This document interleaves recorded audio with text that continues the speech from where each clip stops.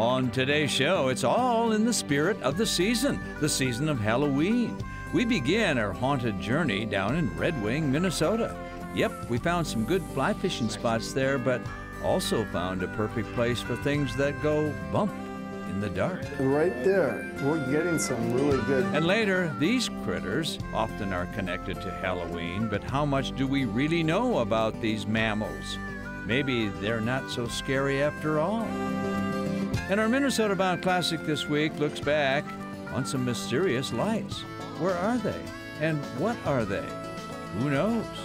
Those stories and more next.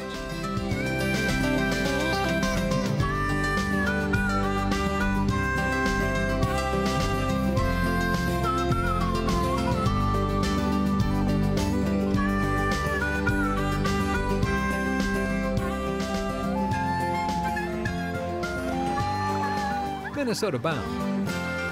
Brought to you by Minnesota's Select GMC dealers. Hello, everyone. Welcome to the show. Ron is either too scared this week or out on assignment. Let me explain why. Every Halloween, we try and give you some of the scariest outdoor stories around, and I think we've done a pretty good job this week. The production team asked me to come out here to what locals call the Whispering Woods. Although I've got the campfire to keep me company, I swear I can hear voices out there. Anyway, on task. Our first story takes us to the Fall Woods, where a fishing trip ends in Minnesota's most iconic and haunted hotel.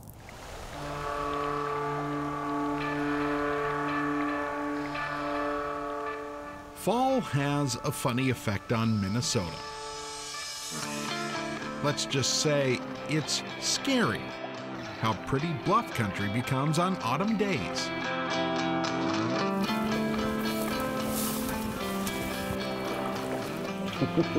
Ryan McCabe and I celebrate the last days of trout season. Nice cast, come on. On a small, meandering stream outside Red Wing, Minnesota. That's fun. That's fun. But the trout are being spooky. Hard to come by today. Ghosts. Ooh. Oh. So much fun. Our end-of-season fishing tradition That is a dandy little trout. includes a quick stop back in town. You see, in the 1800s, Red Wing laid claim as the world's busiest wheat market. This town needed a hotel, so builders got to work. In an establishment this old and this grand, stories certainly creep in over time.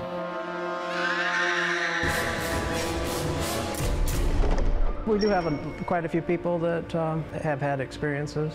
Hotel historian Scott Hansen volunteered to host us. Well, after hours. 310 is the room that gets the most reports of paranormal activity. It's just something you feel when you're, in certain buildings. See, some guests seem convinced they see ghosts. The majority of it centers around Clara. Clara Lilleblad started bussing tables here in 1914. She eventually ran the hotel until her death in 1972. Some guests say Clara never left. We had one couple that were convinced that they saw her sitting in the chair when they woke up in the middle of the night. The spooky story started long before Clara.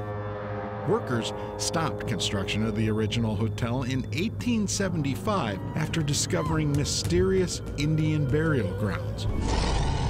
Shortly after the hotel opened, a July storm swamped the steamship Sea Wing on nearby Lake Pepin. More than 100 people drowned. Investigators used the St. James basement as a temporary morgue. Originally, this was the smoking room. Where Scott points out another eerie artifact. a picture of a reunion of the original founders of the hotel, and there's one fellow in a chair. A lot of people in town believe that he's possibly not alive when the picture was taken. Upstairs, workers sometimes hear a voice.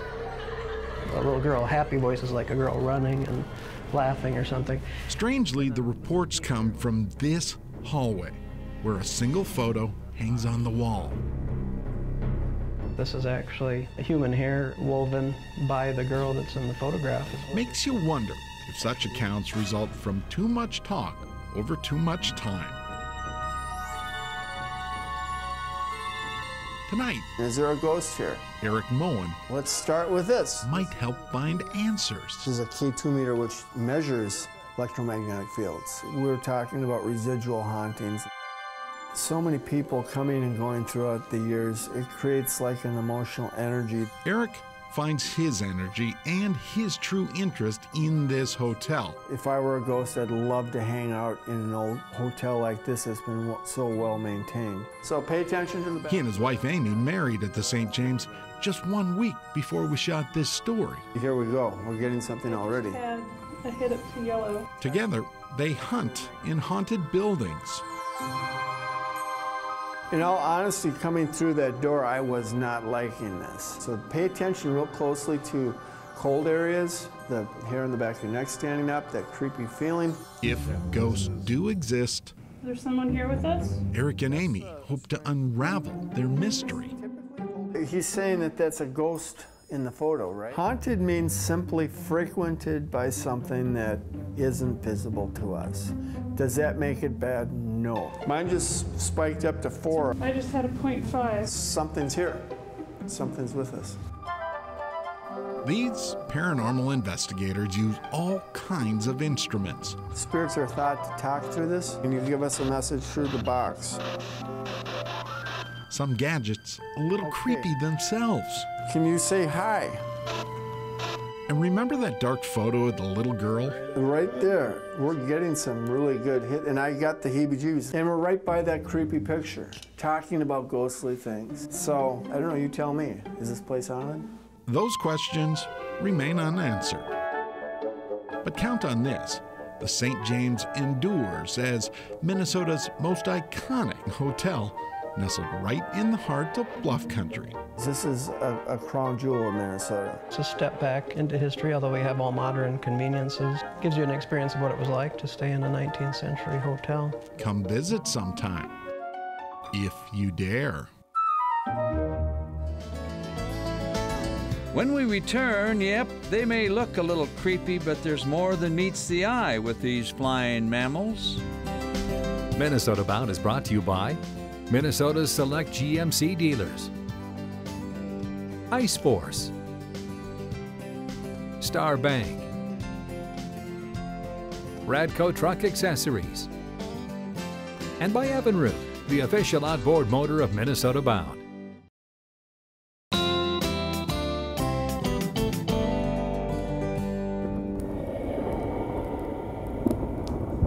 Welcome back to the Minnesota Bound Halloween special here in what locals call the Whispering Woods, although few will actually venture out here. During the break, photographer Aaron and I heard a noise. Look over and see that. I told you, I'm hearing voices. I'm starting to get freaked out. It's time for Ron Chair to get us out of these haunted woods and into a cave, Minnesota's real-life bat cave.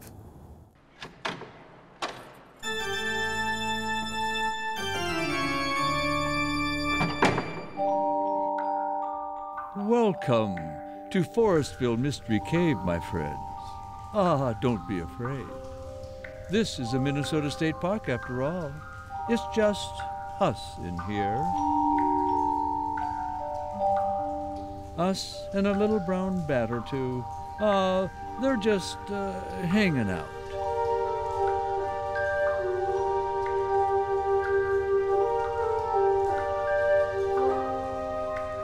They come out when it's getting dark and fly around, and I think things at night are foreign to people. You know, humans are adapted for daylight activities, and so there's a lot of things at night that seem spooky. It's hard to see.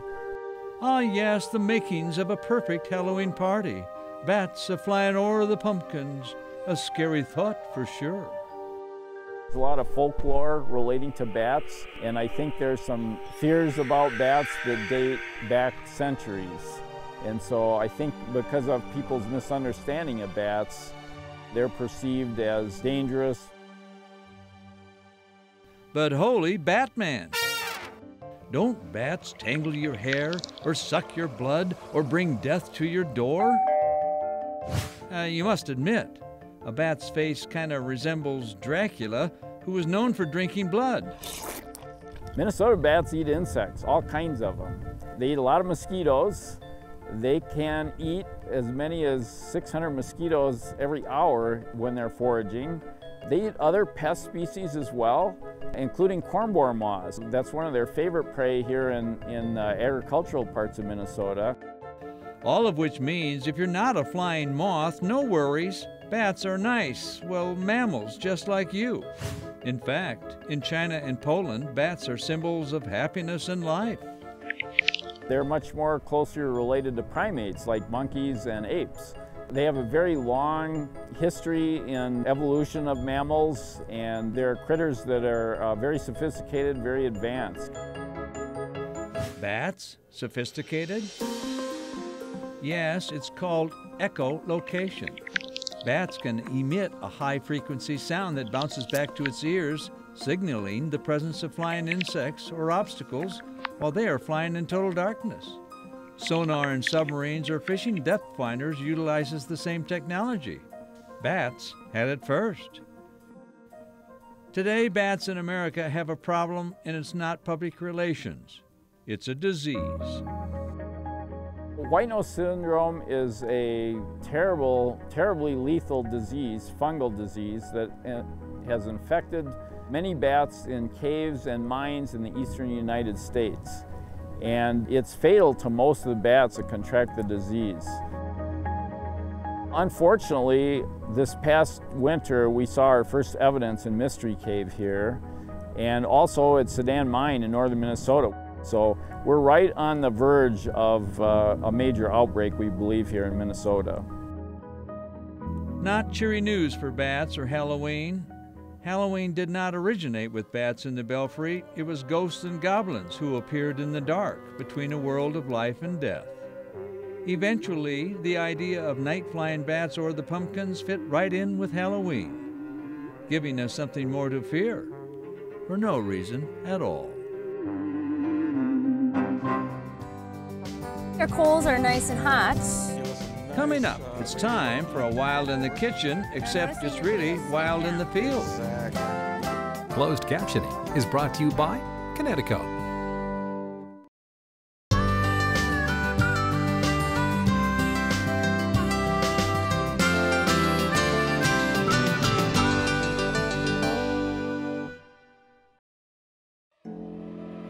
Today's show is dedicated to some of the scariest stories around.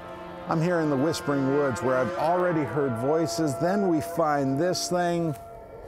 I'm starting to get freaked out. Just roll tape as Laura Shera gets wild in the kitchen. Today is a special edition of Wild in the Kitchen, and I'm here with Chef Jim Kinberg from Firelight Grill House and Cocktail Bar. And Chef Jim, we are truly doing a field-to-table dinner tonight because you and I were doing some duck hunting at Watson's Hunting Camp with the ladies. Yes. So it's ladies' weekend. Great weekend. We invited you along, of course, thank you. Now we are going to cook the fruits of our labor. Yes, we have some amazing fresh duck. We shot a bunch of teal this morning.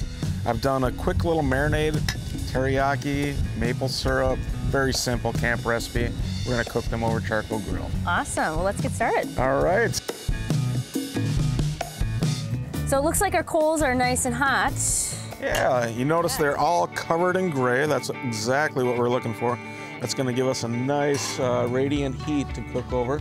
And I'm noticing you're putting those skin down. Exactly, because I don't want them to flare up. So how long are these on the grill? You know, probably a maximum of about 10 minutes, depending upon your temperature. You do not want to overcook wild game, so we want that skin to render down, get it nice and crispy. The last minute, we're probably going to flip that over, give that other side just a little bit of cook to it, and it should be about medium rare, medium when it's all done. We've got a little quinoa salad, a little edamame, a little braised greens, and we're going to tie in the same flavors that we marinated the duck breast. Love it. So we're going to start off with a little bit of olive oil with a little bit of fresh minced ginger and garlic. And Laura, I don't know how spicy you like it, but there's some red chili flakes over Let's add a there. little spice, so the girls like it hot. There you go, keep it spicy. And our next ingredient is edamame. Edamame. We've got a little chicken stock and a little of that maple teriyaki glaze. In advance, I made a little quinoa pilaf, so pour in about 1/4 of that. Healthy greens, so there's some spinach, there's some kale, there's some arugula, there's some Swiss chard, some beet greens. Toss all those right in there. Check on our duck. We should check on the duck.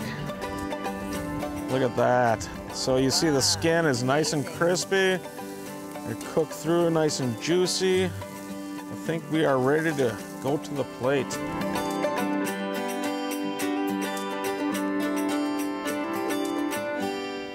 Look at that. All right, I think I know the secret to girls' hunting weekends. It's bring along a private chef. Yes. Something so simple could be so gourmet at hunting camp. And going from the wetlands to our table tonight, as they say, it's wildly delicious. Real bright. Up next, our Minnesota Bound Classic is dark, it's mysterious, and it's, well, we don't really know what it is. Minnesota Bound, brought to you by Border View Lodge, Ellsworth Creamery, and by Totem Resorts.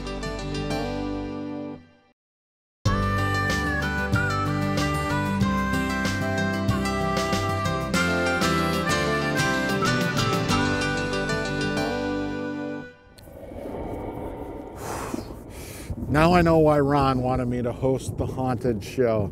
These woods are freaking me out. Now, the temperature's dropped like 20 degrees. There is a chill in the air. It's the same feeling I got when we documented this next story. Story about scary lights in the woods. It's today's Minnesota Bound Classic. Stories of ghosts are nothing new, but to see may be to believe. So it goes along a rural Midwestern road.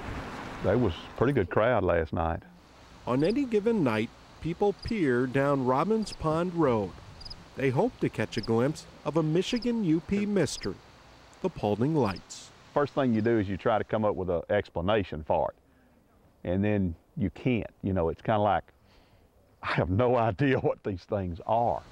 People say they see strange lights out here. A U.S. Forest Service marker tells the story. Myths suggest the lights may be a ghost.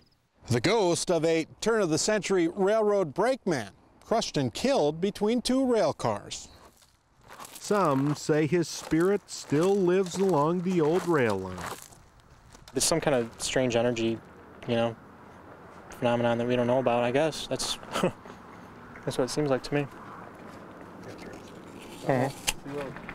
Groups gather almost nightly here. When darkness comes, they wait. And then... What the heck? I don't know. It's not really going anywhere, though. It's just... Look at it through here. Now it's white with the red underneath.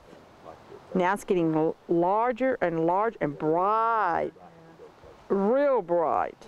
The lights appear. I just see it's like a big round ball, like a mass. Oh, it's coming fast down the hill right now. No, there's two. Many people speculate on a cause. It looks like it's connected to the power lines. Some point to the power lines, others to a ghost. And some, they say the Paulding lights are nothing more than cars on some distant road. Doesn't look like the back of car lights. Does it to you, brake lights? I don't know. I want to go over there. I want to see it. What is for sure, this UP mystery keeps people coming back to the woods. It's very strange. It's interesting. What do I think it is? I have no idea. Weird lights in the woods, strange voices. I've had enough of this Halloween voodoo. Ron and Raven, you can have the show back next week. In the meantime, don't forget to take the time to introduce a kid. What is that? To the great outdoors. Aaron, behind you. Transportation provided by Premier Transportation. Call 1-800-899-7433. For more information on these stories and more, catch us on the web at mnbound.com.